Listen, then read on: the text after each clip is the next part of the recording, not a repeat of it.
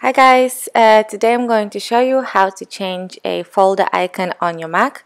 I just created a simple folder and now I'm going to choose my icon. Going to icons 8 and I'm going to search for sheep because it's one of my favorite icons, is a sheep on a bike. So I'm just searching, there it is.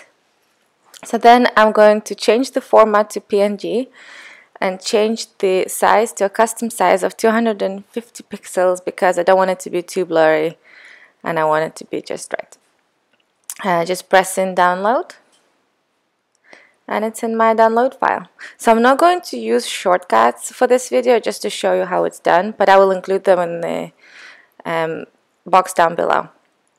So what I need to do is press edit, then select all, then edit again and copy. And let me just close this window real quick, and then you select the folder, press file, get info,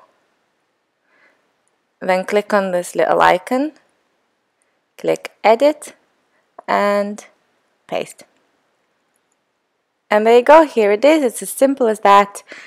Just a really quick video. As I said, I'll include all the links down below. If you have any questions, please leave them in the comments and subscribe to our channel, and I will see you next time. Bye!